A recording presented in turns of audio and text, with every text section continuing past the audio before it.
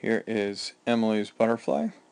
See her diving in. She's got a lot of that kind of up motion with your chest. You want to make sure that you are working on just trying to go straight on out. See a dolphin kicking underwater. Looks real good.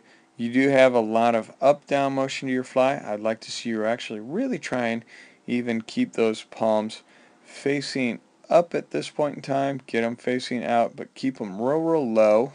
And then as they enter out in front there, you're going to end up having them pointing out towards the side. That's going to make it so that you're not getting as much up and down, but we're going to be able to generate a lot more force going forward and having that almost a freestyle feel.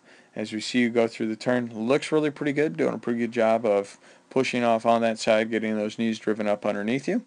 You do tend to come up real high as we're breaking out, so we want to make sure that you are getting a little bit more forward momentum so that we're not having so much more to swim. As we look at the finish, doing a really good job of getting that timing worked out. So it looks really good. Nice job, Emily.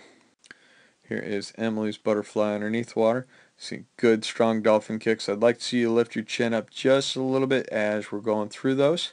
Doing a good job of keeping that head kind of down, getting a good strong kick. One thing we are kind of doing is we're not quite getting that reach up in front. As soon as those hands are coming in, you're sweeping out right away. We want to make sure get just a little bit more extension so that we can stretch that stroke out a little bit more. You've got good solid dolphin kicks. Make sure you do work on trying to keep that power and extend that 15-meter mark. But we need to really think about just trying to get a little bit more reach out so that we can eliminate some of those bubbles on your hands. As we see you coming in for the finish, timing works out pretty well. The only thing I suggest is make sure that you're not diving down just a little bit deeper than what I'd like to see. Just try and keep it nice and tight on the surface and just keep things moving in more of that freestyle feel. Nice job at camp, Emily.